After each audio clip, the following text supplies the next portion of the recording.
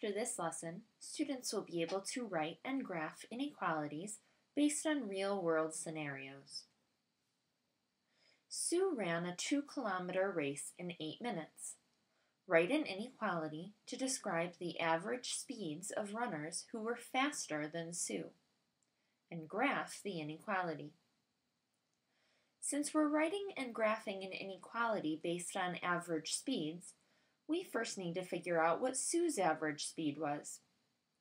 Since she ran a 2-kilometer race in 8 minutes, we can use our distance equals rate times time formula in order to figure out her rate or average speed. Her distance was 2 kilometers, so we can plug that in for our d or distance, which equals her rate times her time of 8 minutes. Since the rate is being multiplied by 8, we do the inverse operation, which would be to divide by 8, in order to isolate r. This cancels out, so we're left with r equals 2 kilometers per 8 minutes, which reduces to 1 kilometer per 4 minutes. In other words, Sue's rate was 1/4 of a kilometer per minute. So now we can graph the inequality.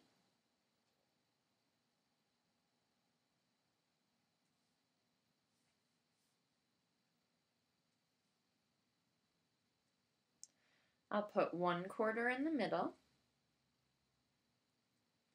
and then 2/4 or 1/2, followed by 3/4, and 4/4 or 1,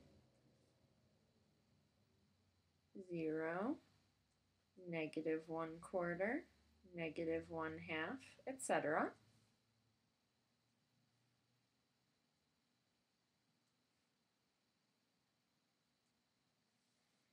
And we're writing an inequality to describe the average speeds of runners who were faster than Sue. So we're talking about people whose rate is greater than 1/4 kilometer per minute.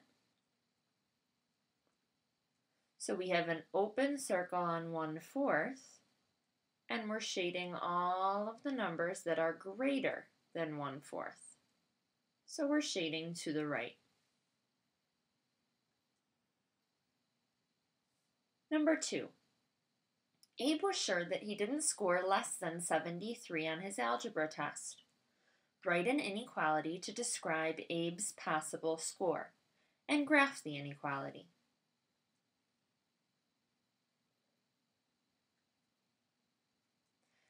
Well,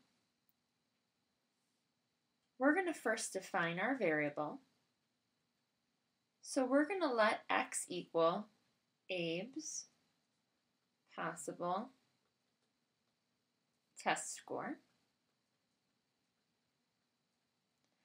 Since he's sure that he did not score less than 73, that means that he believes that his score of x is either greater than or equal to 73. This is our inequality. And now we can go ahead and graph it, where we put 73 in the center.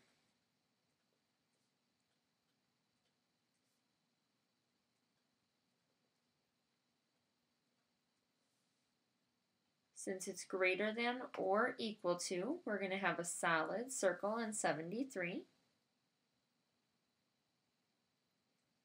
And it's greater than or equal to, so we're shading it to the right.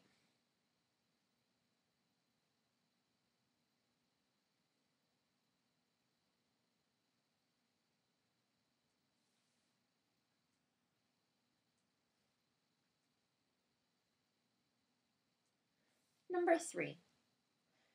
Kareem hopes that his next biology test grade will be higher than his average to date. His first 3 test grades were 77, 83, and 86.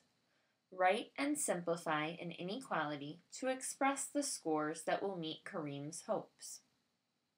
Well, we need to first figure out what his average is at this point after his first 3 test grades. To find the average or mean, we add up the test grades, 77 plus 83 plus 86, and then divide by the number of data points, which is 3. Our sum is 246, which I now divide by 3.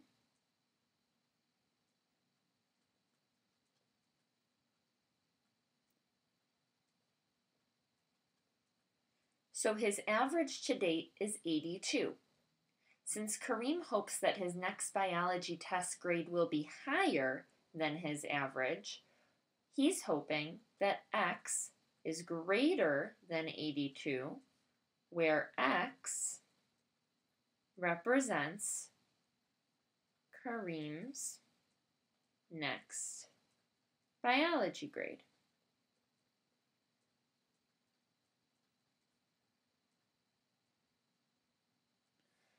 And then we can go ahead and graph this inequality.